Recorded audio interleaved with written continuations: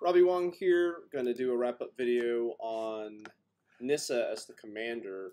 So the first thing is there's a lot of these decks that have some kind of ramp in the beginning, like Nissa.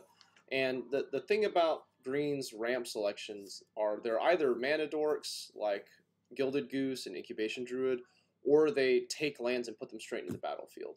So they both have their pros and cons, and they both have their own flavor, but I feel like this is way more guaranteed to ramp.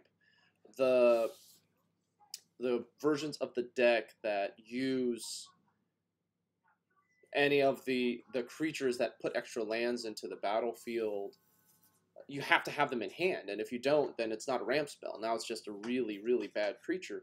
So they might be more explosive, they might be more fun, but this felt more guaranteed to make the land drops happen, so that way we could get to 5 ahead of curve.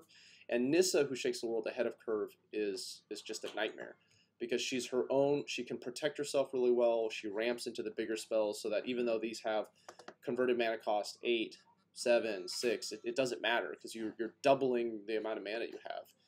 So I am a big fan of having a lot of removal spells in this format. Very, very creature-centric. There's very little combo, so you can defend that axis better because you don't have to be as paranoid about suddenly being comboed out.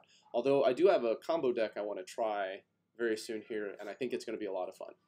So I'm a little guilty of putting more fight spells in, but with this deck they're also creatures, so at a minimum they're going to destroy something, at a maximum, or at a minimum they're going to trade, and then at a maximum they're going to go ahead and stick around on the board and continue to deal damage through combat steps.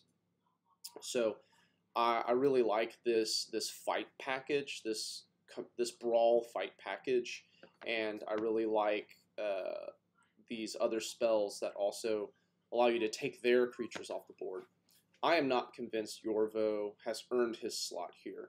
Yorvo is more impressive with mutate cards, and we only have the one. And it's not even... So we're looking at 2-card synergy. He is ahead of curve. He is a 4/4 for 3, but outside of that, not sure. Questing Beast, solid. Finale of Devastation, the combo aspect of it, it was enjoyable. It happened at least once on stream. And I really like being able to find these other fight cards too.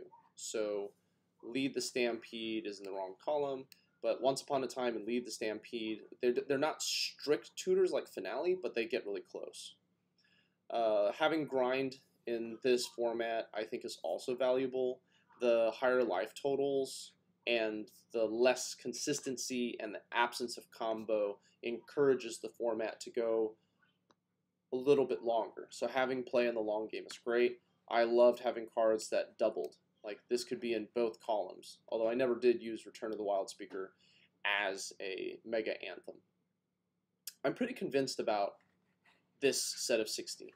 I think finding better versions of them, or more efficient versions of them, is the direction you want to take it if this continues to be a thing. I am convinced that, and I need more evidence, but I'm convinced Nissa is the correct mono green, or more optimal mono green commander. The other ones are fun, but maybe they're not going to have the impact that Nissa does. So the win rate, we played 10 games on stream, we won 8 of them, so 80% win rate, and the games off stream were about the same. Getting to know the deck, or if I didn't have access. So highly recommend this deck. It's a lot of fun. Most of the rares and mythics in here are also format staples, so you don't have to really invest in anything crazy other than kind of Kogla. Thorn Mammoth is not a format staple in the constructed formats, but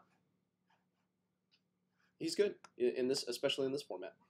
So make sure you like, share, and subscribe. I'm Robbie Wang, and I'll catch you on the next one.